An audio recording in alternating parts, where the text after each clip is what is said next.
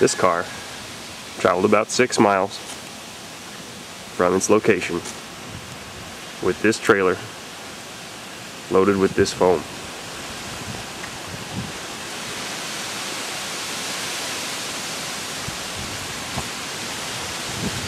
It's stacked 9 to 10 feet high.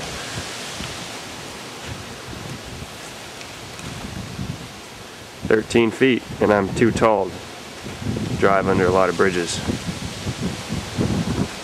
On the quest for insulation still.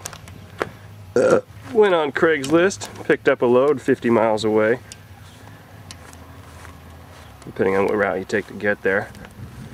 Took this little baby on the freeway, 1.6 liters, 108 horsepower when new, not 300,000 miles, and picked up a bunch of blow-in insulation. It's all under there. That should be enough to do the attic. I don't know how much value that is. It's got to be at least 500 bucks. Full free, probably paid about 30 bucks in gas max.